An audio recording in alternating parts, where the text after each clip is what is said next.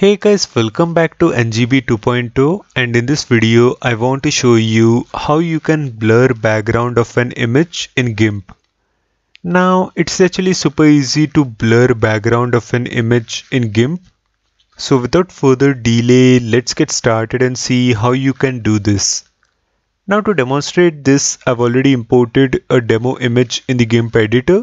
So this is my demo image present right here. And the first thing which you need to do is you need to create an outline around your subject. So we will make use of the paths tool to create an outline around the subject. So go to tools and then select paths. Now start creating an outline around your subject. So this may take a couple of minutes, so take your time.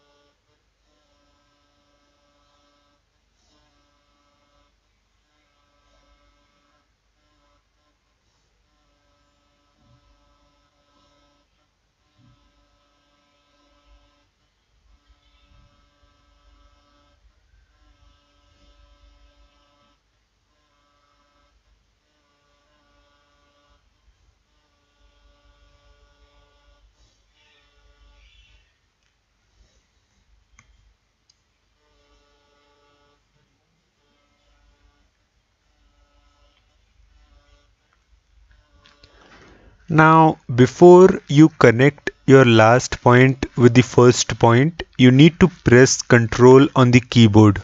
So press Ctrl on the keyboard and then connect the last point with the first point. Perfect. Now press Enter on the keyboard and this will create a selection around your subject. Now next, what we are going to do is we will invert our selection. So go to Select and then click on Invert. Now what we are going to do is we will apply the blur effect. So go to Filters and then go to Blur and now select Gaussian Blur. Now the moment you click on Gaussian Blur, this Gaussian Blur dialog will open up, and inside this Gaussian Blur dialog you will find these two options, size X and size Y. So increase the value inside both size X and size Y to somewhere around, let's say 40. Perfect. And now click on OK. Perfect. And now go to Select and then click on None. And now as you can see, I've successfully blurred the background of this particular image using the GIMP editor. Now just my subject is visible and the rest of the background is blurred. So this is how you can blur background of an image in GIMP. Do let me know your thoughts in the comment section below. Like the video and subscribe to my YouTube channel. I will again see you in the next video. Till then, thanks for watching.